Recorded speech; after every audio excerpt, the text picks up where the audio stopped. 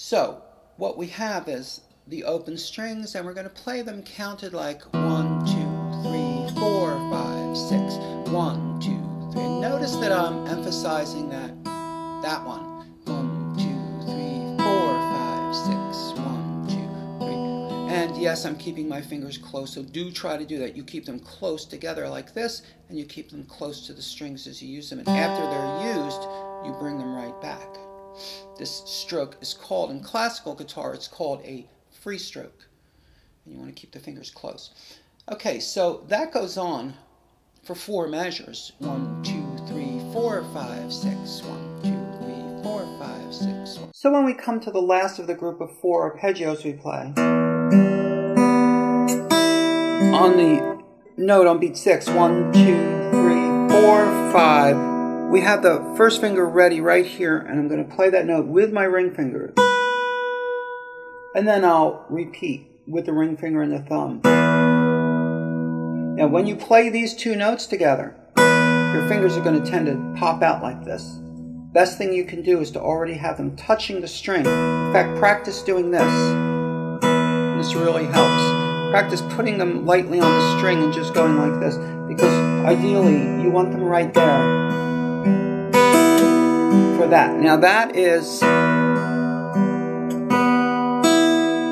pull-off to an open string, so the 1 is down there, and it literally pulls the string downward toward the floor, and then you pluck it and release it. So it's sounded without the right hand.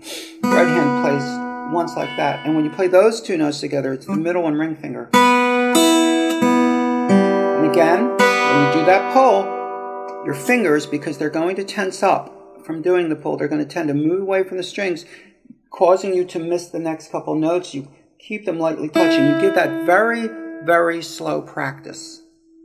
Okay, now I continue. Double notes again, where I put the second finger down, so 1 to 2. Now, something a little tricky, a hammer and a slide.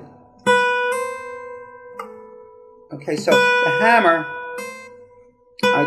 I have the 1 down, hammer the 2. If you're new to hammers and you want special training on it, I do have an entire course on how to develop the hand for all hammer and pull situations.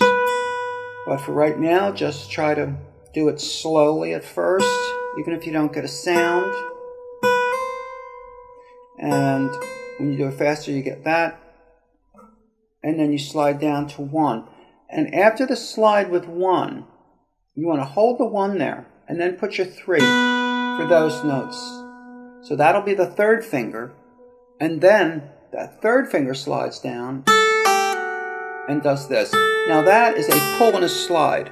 So again, a pull off, different than before though. Before we had pull off to an open string, now we have pull off to a fretted note.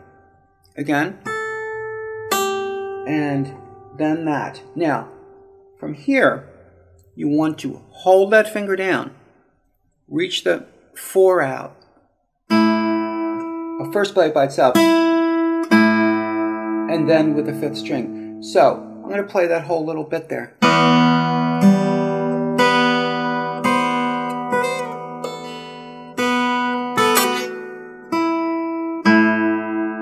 Okay, 1, 2, 3, 4, 5, 6.